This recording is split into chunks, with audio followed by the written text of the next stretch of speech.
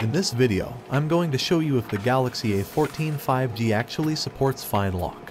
This is the Galaxy A14 5G, and it has Fine Lock and some modules installed. Let's go into Lockstar. Lockstar lets you customize the lock screen.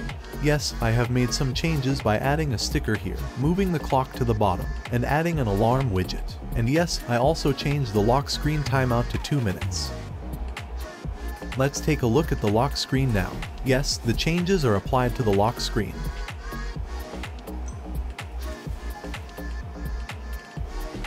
Let's go to Home app. Let me turn this module on and personalize the home screen. Let's hide the app icon label. Now, let's go back to the home screen to check. Yes, the labels are gone.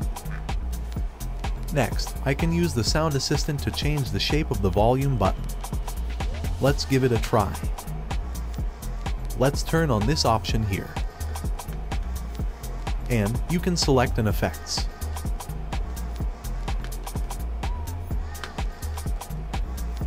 In the control type, you can pick the round-shaped volume button, and after that you can pick the size. Alright, we are done. Let's verify it. Yes, it works.